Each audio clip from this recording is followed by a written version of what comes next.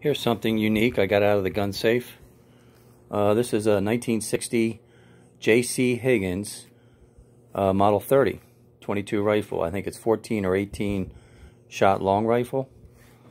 Has a beautiful wood stock, gorgeous wood forearm that continues, which is really unique about this rifle, is it continues on the receiver end on both sides. As you can see, even here, it's all one piece. That's one of the things that I fell in love with this when I purchased it one day, a while back. And it has the original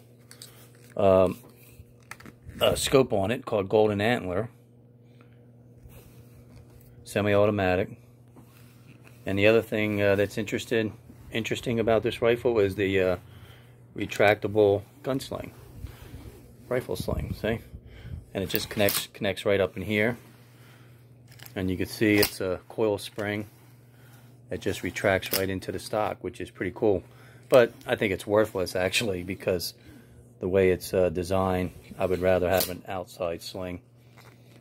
But it's nice shape, and it was made by I believe High Standard Firearms Company, but sold through Sears back in the day, back in 1958 through 62, I believe.